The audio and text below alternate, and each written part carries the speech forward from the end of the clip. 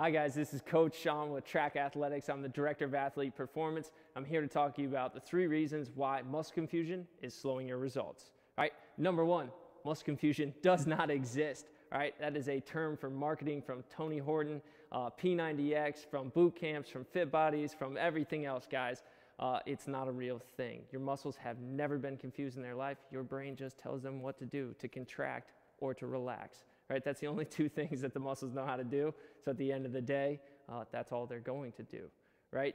What you want to do is think about what's happening though. Right? The biggest point here is that your results are going to be slowed if you keep trying to confuse those muscles. Right? That constant variation is not going to help quick results. It's not going to help you out in the long haul. Imagine, ladies, you're trying to build those glutes up, and you throw in some bench that day, you throw in some pulls, you throw in some presses, you work all these upper body things. What haven't you grown? What haven't you worked on? Those glutes, right? If you keep confusing it with all these other things around it, it's not going to confuse the glutes. They're just not getting work that day, all right?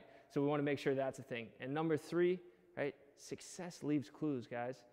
If Olympians like Lauren Bay Regula here at TrAk Athletics don't constantly confuse it, they do blocks of the same sort of training over and over before switching to the next thing, I think that's probably how you should do it as well. Not that you got to go to their level, but you do need to take the things, the consistency out of that and work with it.